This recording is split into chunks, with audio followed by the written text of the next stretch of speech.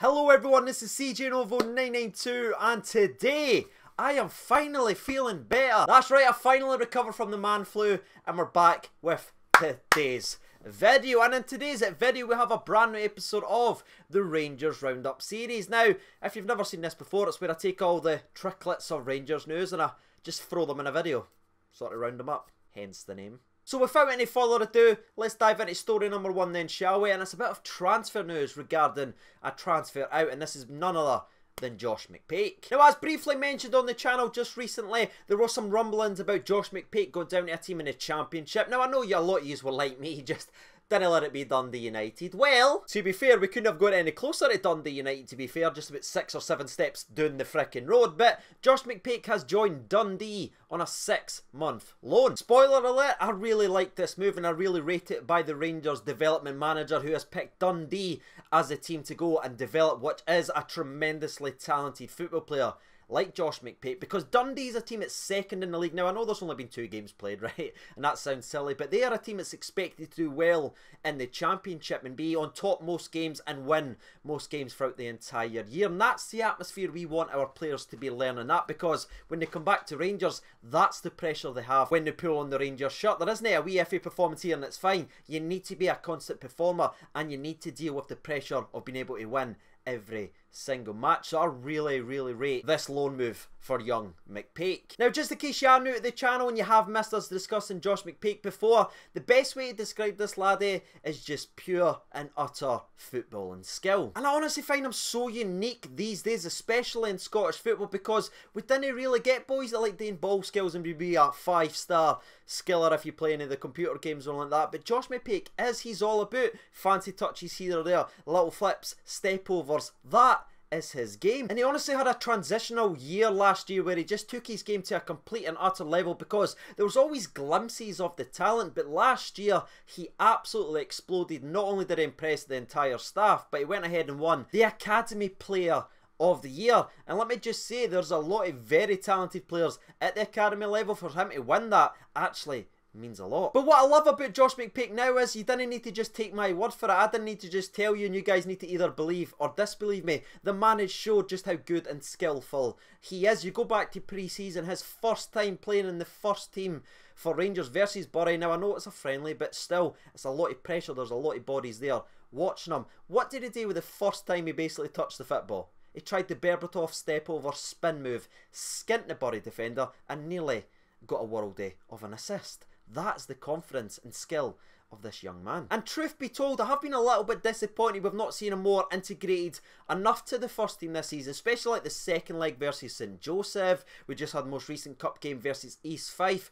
But it all now makes sense why he's not been thrown into the deep end. It's because this move has been on the cards for a long time, and it was pretty much guaranteed just over the weekend when he was actually there watching Dundee play Aberdeen in the Scottish Cup. And I just want to get ahead of this very early and rule out this is not a case of another maybe talented or a player with potential being loaned out by Rangers sort of with narrow view or of never coming back to the first team. I want to rule that out right away, because pretty much every single staff member gleams from ear to ear whenever they talk about this laddie, and we've seen what Gerrard said about him. We know how highly he rates him. This is definitely a development style loan, not the end of his young career at Rangers. And just to confirm, this lad has a future at Rangers as long as his mind's right and he develops well and sticks in at his time in Dundee. He was given a 3-year deal just a couple of weeks ago. That doesn't happen very often at Rangers. I mean, Ryan Hardy was fed 1-year contracts for a very long time. We saw that with a couple of other youngsters.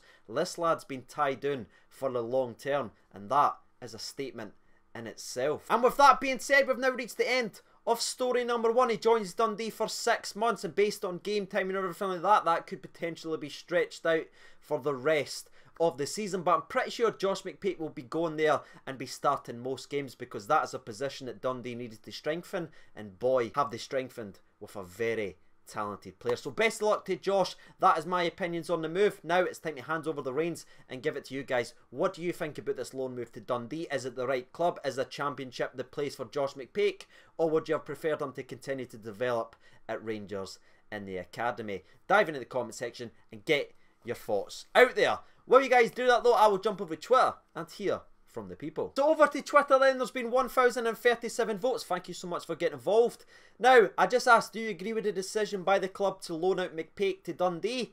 96% of the people votes for yes, they agree, which is by far the biggest swing in a poll we've ever had. Assassin writes in, gutted to see him go, wanted him to come up against teams like Hamilton to get top flight experience, CJ. Fair enough, that's already a different view sort of from the poll. Alfredo, not that one, writes in, first team action for Mcpake, what the man needs. Rangers Zone writes in, Andy Dallas showed doing it in the championship is so much harder than at reserve level.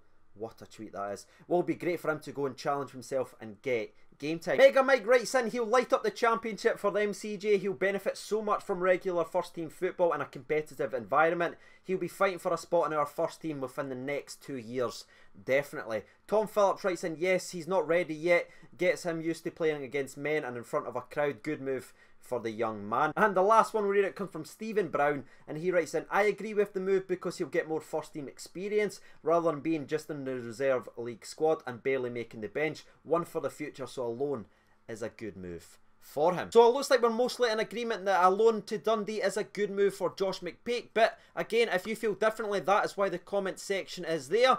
Now though, we turn to story number 2, and I'm going to be honest with you, this one could make me a little bit ranty. And just in case that deliciously clickbaity title hasn't given away, it's about none other than Philippe Helander. But before we speak about the main reason why Helander is in the news today, and obviously being the latest and breaking news, there is something else I want to talk about, and this is where maybe the more rant will come out in me, because it feels to me, again, this is just my opinion, I'm not trying to put words in your mouth, but it feels like people are lining up, like the media and the journalists and everything, lining up for this guy to fail so they can label him as a flop. Honestly, the amount of journalist tweets that I've read and these wee media jabs at this guy already is truly frightening. Now, it was bad enough that they were doing that when he wasn't playing, but based on his first 90 minutes of action of Rangers, they've just sort of came out at once and we started doing little jabs and dabs at the guy, and it just confuses me so much because, again, no disrespect to East Fife, I know it's not the toughest opposition that he will face, but still, you only can beat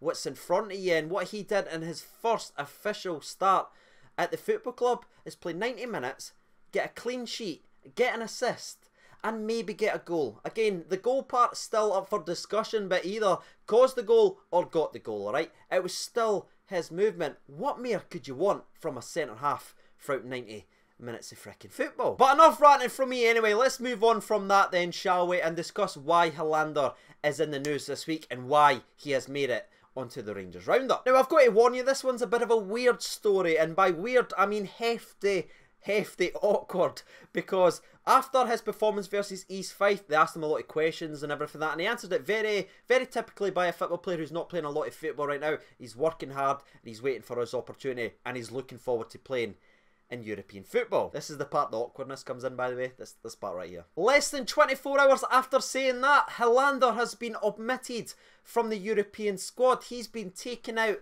and replaced. Now again, I'm sure you already know this, but if you're not registered for the first leg, you can't obviously take part in the second leg no matter what happens overall. So as you can imagine, as Rangers are playing pretty damn well right now, and there's not many negatives you can actually talk about Rangers, especially on the field. They have been truly brilliant. The press and some media outlets have decided to flip this and turn it up to 10 in the old temperature and try to make a mountain out of this molehill. Some suggesting that Lennon's under fire for not playing that big tall guy who just sits on the bench when they got knocked out of the Champions League. Well, Gerrard can do it for his big money signing and no one cares. People are saying there's difference in the way it's been reported and all this BS. And for me, I honestly didn't see anything wrong with what's been done so far this season. I don't think he's been hard done by. I don't think he's flopped. The guy has literally came in 3 weeks behind every other player in this squad. It's took him a bit of time to adjust to not only Scottish football, but to adjust to the way that Gerrard plays, the fast pace,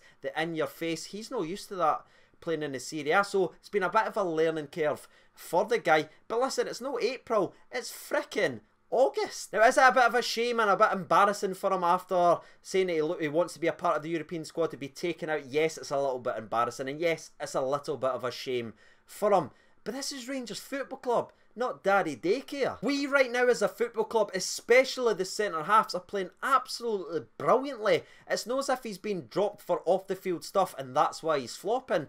2 guys ahead of him's just playing untouchable right now. And here on the channel, I wanted to give you an actual proper update regarding the European selections, because they're all talking about Helander because that's fun, that's easy, there's a fee there that they can clickbait and try and make it look like a flop. But also, Greg Docherty was also omitted from the European squad, and Andy King and Barker has replaced them for the next 2 European games to try and get to the dance, because let's not forget they've just been omitted from this qualifying round. Once we get to the group stages, which again hopefully we do, it then opens up and Helander can then fight for his spot once again. It's not doom and gloom, and the guy hasn't been cut from the Rangers squad just because he's not been selected for 1 European qualifier. But that's my thinking on the Helander situation. It's been a very long time since me and these just had a genuine conversation about a Rangers player, because all the videos have been really structured and been like predictions and recaps for the last little while because it's been so busy on the channel. But let's just sit back as fans and have a discussion and a talk about a Rangers player and Helander. What are you thinking about him? And also, how do you feel about the media just starting to show their true colours a little bit and start singling him out because there's nothing else to moan about regarding Rangers? Now, as it has been a little while since the last episode of the Rangers Roundup, just in case you don't know, the third and final topic, as always, picked by you guys, one in the nation on Twitter. So let's jump over and see what the question or the discussion point of this week's episode is. And this week's question from the people to the people comes from Andrew Wilson, and he writes in, Greg Taylor, yes or no. Now, if I'm honest with you, there was about 6 or 7 other people that asked all about Greg Taylor, so there seems to be a lot of discussion regarding the left back spot at Rangers right now. Is Greg Taylor from Kilmarnock the man to strengthen that position? What do you think? I will dive into the comments and discuss it there with you. And that's the end of this week's Rangers Roundup. Hopefully you did enjoy it and got involved in the stories that was selected. Before we wrap up, I need to give a massive thank you to the absolute legends on the Patreon's account. However, cannot thank you guys enough. And as always, I've been CJ Novo 92. Thank you so much for watching, and bye.